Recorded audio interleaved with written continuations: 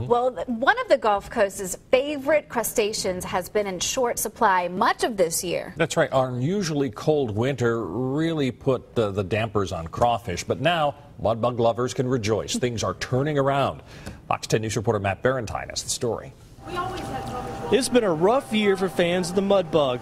Elena McDonald at R&R Seafood says the Arctic chill this recent winter drove prices sky high. They just shot up on us, so people weren't buying them. We couldn't get them, so the demand wasn't there either. Essentially what happened this winter is that these little guys, they don't like the cold. They bury themselves deep under the mud.